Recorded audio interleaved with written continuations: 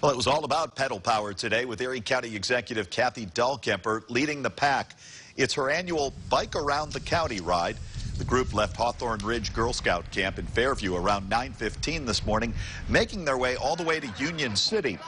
Along the trip, they made several stops, including Howard Falls, the largest waterfalls on Elk Creek in Erie County. They also biked to Hurry Hill Maple Sugar Farm, the Edinboro Library, and the French Creek Conservancy. And in each one of those spots, someone will come and talk to us about that particular spot we're stopping at, the history of it, why it's important to Erie County. And what I love about this ride is that the riders see things they've never seen in Erie County before. Well, it is the 6th year that the county executive has sponsored this Bike Around the County event.